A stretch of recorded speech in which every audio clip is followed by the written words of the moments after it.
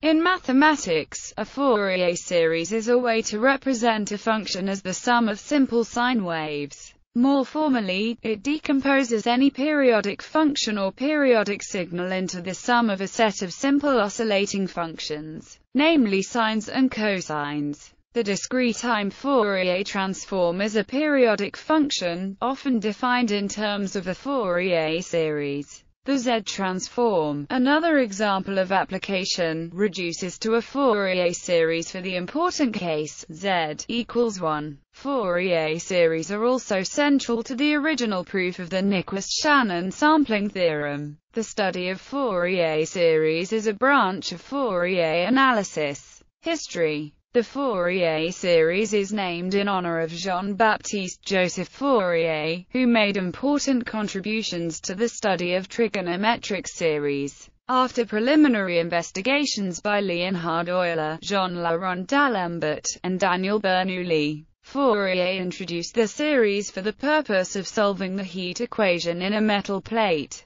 publishing his initial results in his 1807 Memoir sur la propagation de la chaleur dans les corps solides, and publishing his Théorie analytique de la chaleur in 1822. Early ideas of decomposing a periodic function into the sum of simple oscillating functions date back to the 3rd century BC, when ancient astronomers proposed an empiric model of planetary motions based on difference and epicycles. The heat equation is a partial differential equation. Prior to Fourier's work, no solution to the heat equation was known in the general case, although particular solutions were known if the heat source behaved in a simple way, in particular, if the heat source was a sine or cosine wave. These simple solutions are now sometimes called eigensolutions. Fourier's idea was to model a complicated heat source as a superposition of simple sine and cosine waves, and to write the solution as a superposition of the corresponding eigensolutions.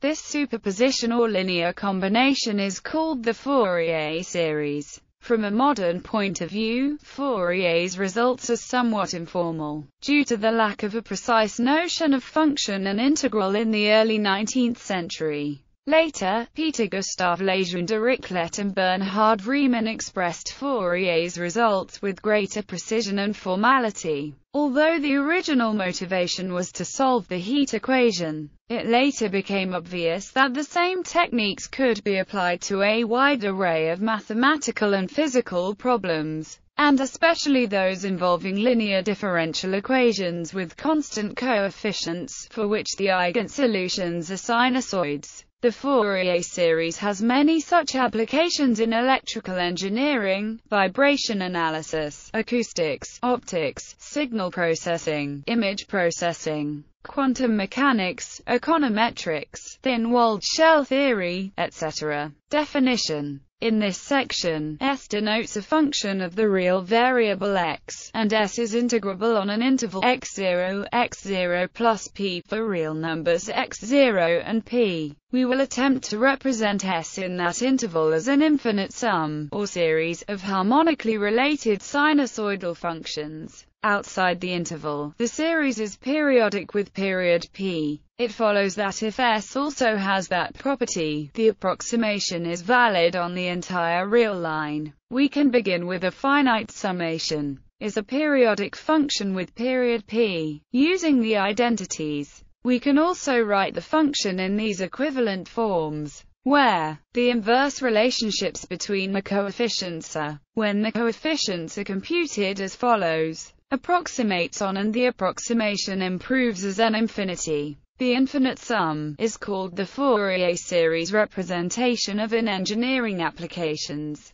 The Fourier series is generally presumed to converge everywhere except at discontinuities, since the functions encountered in engineering are more well-behaved than the ones that mathematicians can provide as counterexamples to this presumption. In particular, the Fourier series converges absolutely and uniformly to S whenever the derivative of S is square integrable. If a function is square integrable on the interval x0 plus p, then the Fourier series converges to the function at almost every point. Convergence of Fourier series also depends on the finite number of maxima and minima in a function, which is popularly known as one of the Dirichlet's condition for Fourier series. See convergence of Fourier series. It is possible to define Fourier coefficients for more general functions or distributions. In such cases, convergence in normal weak convergence is usually of interest. Another visualization of an approximation of a square wave by taking the first 1, 2, 3 and 4 terms of its Fourier series.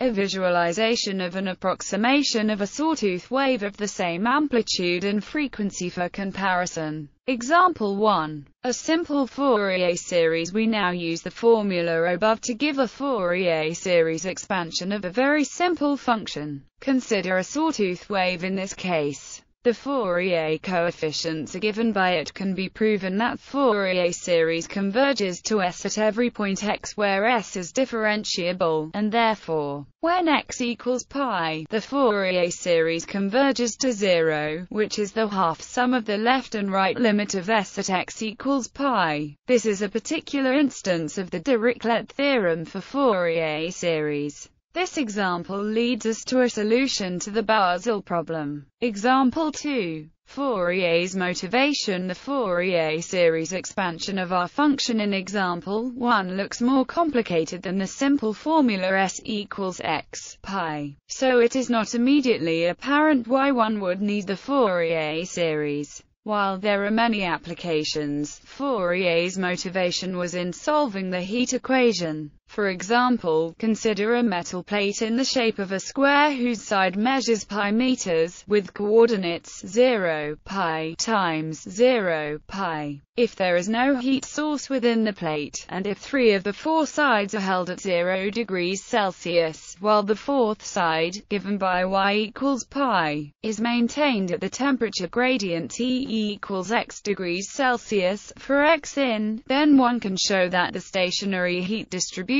is given by here. Sine is the hyperbolic sine function. This solution of the heat equation is obtained by multiplying each term of EQ1 by sine. While our example function S seems to have a needlessly complicated Fourier series, the heat distribution T is non-trivial. The function T cannot be written as a closed-form expression. This method of solving the heat problem was made possible by Fourier's work. Other applications. Another application of this Fourier series is to solve the Basel problem by using Parsifal's theorem. The example generalizes and one may compute zeta for any positive integer n. Other common notations. The notation Cn is inadequate for discussing the Fourier coefficients of several different functions. Therefore, it is customarily replaced by a modified form of the function, such as OR-S, and functional notation often replaces subscripting.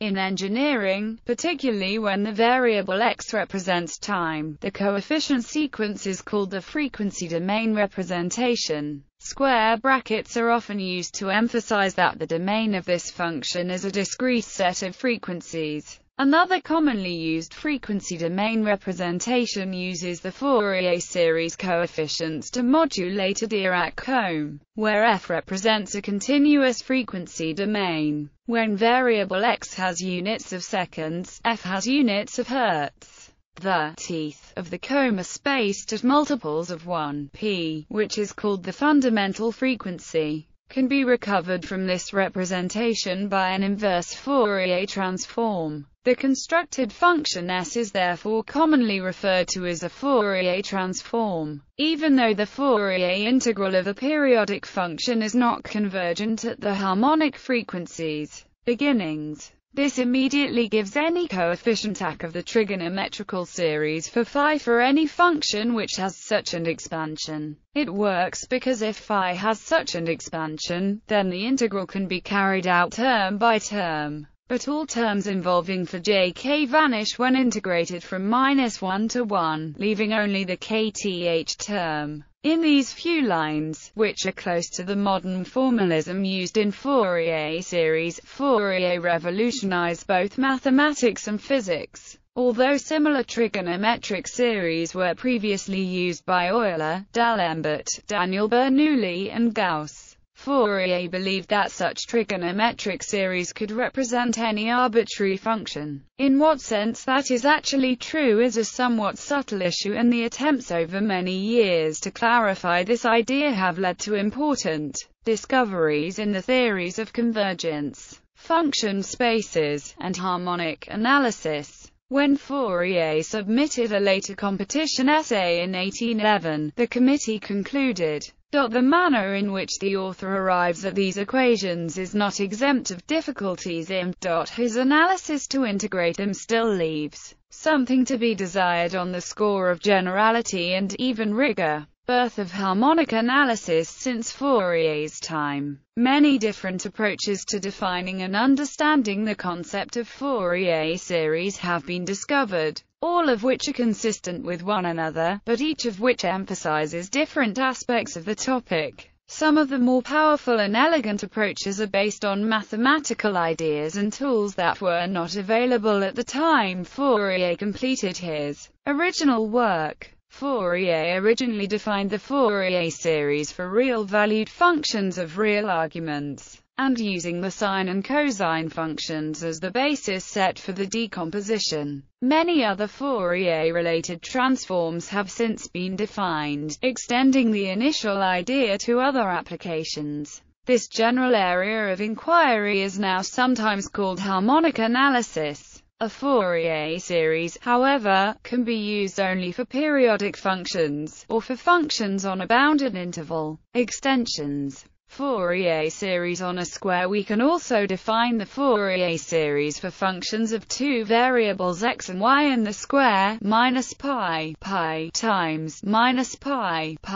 Aside from being useful for solving partial differential equations such as the heat equation, one notable application of Fourier series on the square is in image compression. In particular, the JPEG image compression standard uses the two-dimensional discrete cosine transform, which is a Fourier transform using the cosine basis functions. Fourier series of Bravais lattice periodic function. The Bravais lattice is defined as the set of vectors of the form, where near integers and I are three linearly independent vectors. Assuming we have some function, f, such that it obeys the following condition for any Bravais lattice vector r, f equals f, we could make a Fourier series of it. This kind of function can be, for example, the effective potential that one electron feels inside a periodic crystal. It is useful to make a Fourier series of the potential then when applying Bloch's theorem. First, we may write in any arbitrary vector r in the coordinate system of the lattice, where I equals I. Thus we can define a new function. This new function is now a function of three variables, each of which has periodicity a1, a2, a3 respectively. If we write a series for g on the interval 0, a1, for x1, we can define the following, and then we can write. Further defining, we can write g once again as.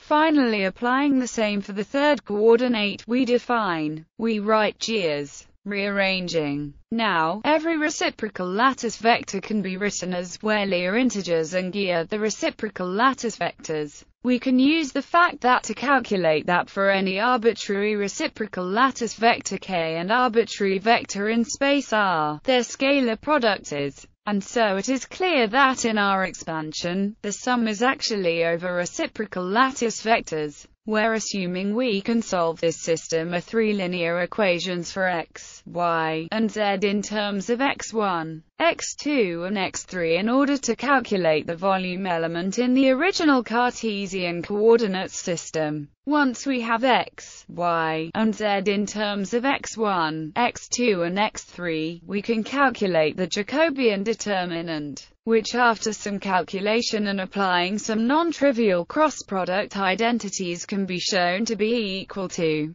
The denominator is exactly the volume of the primitive unit cell, which is enclosed by the three primitive vectors a1, a2 and a3. In particular, we now know that we can write now h as an integral with the traditional coordinate system over the volume of the primitive cell, instead of with the x1, x2 and x3 variables, and C is the primitive unit cell, thus, is the volume of the primitive unit cell. Hilbert space interpretation. In the language of Hilbert spaces, the set of functions, nz, is an orthonormal basis for the space L2 of square integrable functions of -pi. This space is actually a Hilbert space with an inner product given for any two elements f and g by the basic Fourier series result for Hilbert spaces. Can be written as this corresponds exactly to the complex exponential formulation given above. The version with sines and cosines is also justified with the Hilbert space interpretation. Indeed, the sines and cosines form an orthogonal set. And furthermore, the sines and cosines are orthogonal to the constant function 1. An orthonormal basis for L2 consisting of real functions is formed by the functions 1 and square root 2 cos, square root 2 sin with n equals 1, 2.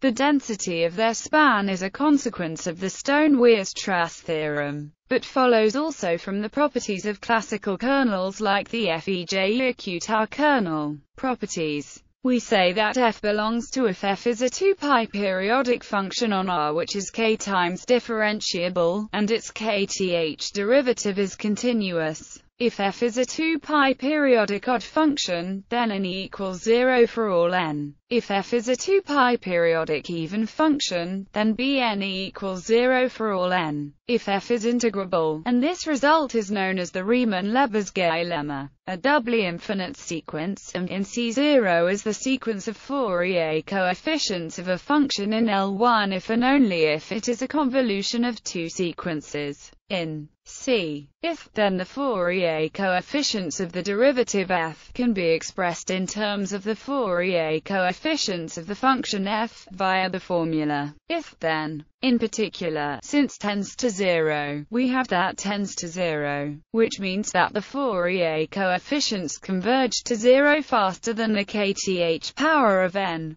Parseval's theorem. If f belongs to L2, then Plancherel's theorem. If a coefficients and then there is a unique function such that for every n, the first convolution theorem states that if f and g are in L1, the Fourier series coefficients of the 2π periodic convolution of f and g are given by, where the second convolution theorem states that the Fourier series coefficients of the product of f and g are given by the discrete convolution of the n sequences. Compact groups. One of the interesting properties of the Fourier transform which we have mentioned, is that it carries convolutions to pointwise products. If that is the property which we seek to preserve, one can produce Fourier series on any compact group. Typical examples include those classical groups that are compact. This generalizes the Fourier transform to all spaces of the form L2, where G is a compact group, in such a way that the Fourier transform carries convolutions to pointwise products.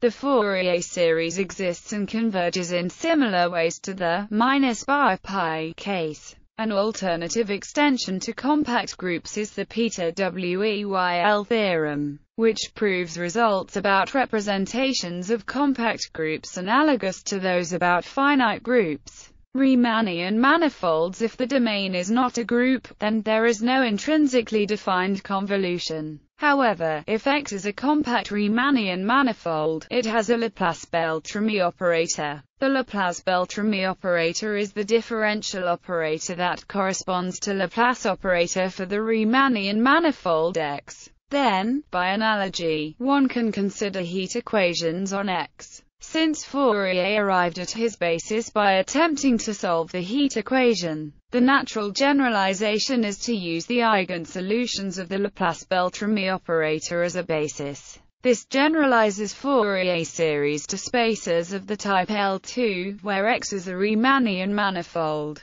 The Fourier series converges in ways similar to the -π case. A typical example is to take X to be the sphere with the usual metric, in which case the Fourier basis consists of spherical harmonics, locally compact abelian groups. The generalization to compact groups discussed above does not generalize to non-compact, non-abelian groups. However, there is a straightforward generalization to locally compact abelian groups. This generalizes the Fourier transform to L1 or L2, where G is an LCA group. If G is compact, one also obtains a Fourier series, which converges similarly to the -π case, but if G is non-compact, one obtains instead a Fourier integral. This generalization yields the usual Fourier transform when the underlying locally compact abelian group is R.